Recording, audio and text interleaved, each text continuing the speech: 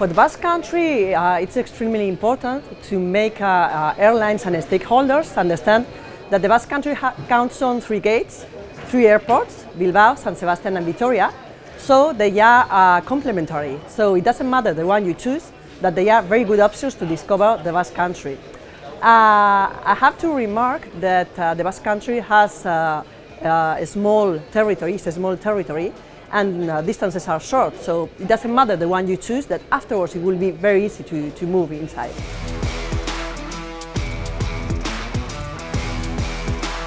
In fact, visitors that are coming to the Basque Country are looking for something different, perhaps different from other destinations in Spain.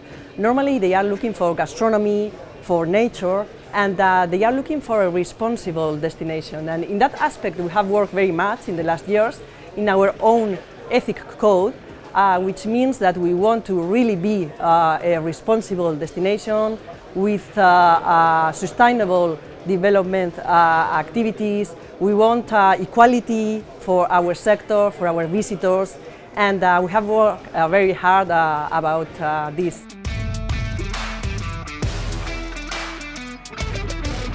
In terms of infrastructure, it's important to remember that in the next years we'll receive the high-speed train, which will be an incredible opportunity for us as a destination. Our roads have been improved in the last years, which is very important too, because as I mentioned, distances are very short in the Basque Country, so it's very important to combine all the products that we count on inside the Basque Country. And secondly, we have developed the Basque route, which is a tourism product.